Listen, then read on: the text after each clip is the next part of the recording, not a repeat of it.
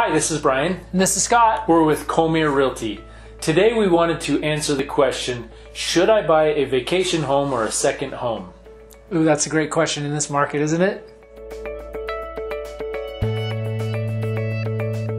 As many of you know, the pandemic has changed how we've looked at housing and how many people across America they've really evaluated their housing and what they really want in their housing. And it's created a housing boom across America, specifically in rural and resort destinations. So if you've considered buying a second home, here are a few things to consider in doing so. There are several things to consider. Number one, and first and foremost, would be your lifestyle.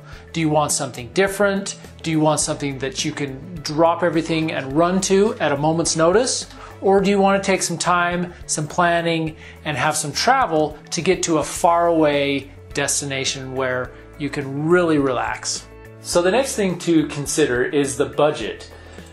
As part of your budget, there's more than just the cost of the home. Obviously, you're going to have to heat it, you're going to have to cool it, you're going to have to maintain it, you're going to have to, mow the yard or have someone mow the yard. All those creature comforts. Yeah, all those comforts that we're used to, and maybe we're doing those on our own or maybe we're paying someone else.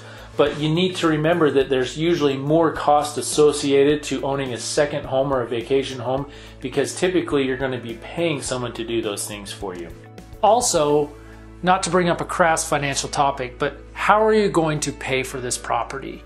Second homes and vacation homes, the financing can be different.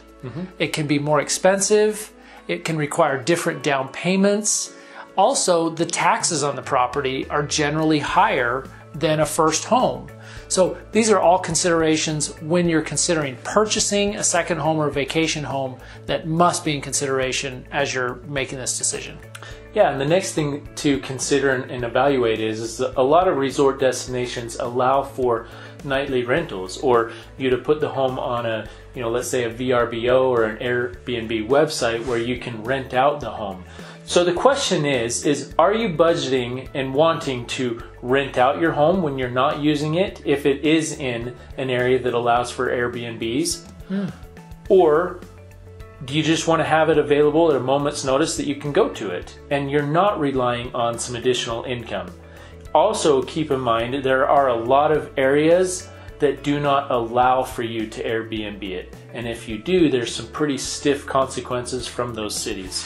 These are a few things to consider when you're thinking about a second home or a vacation home, as probably many of us have been doing during this pandemic time. If you have questions about this topic or anything else, please reach out to your Colemere Realty specialist. Thanks for watching.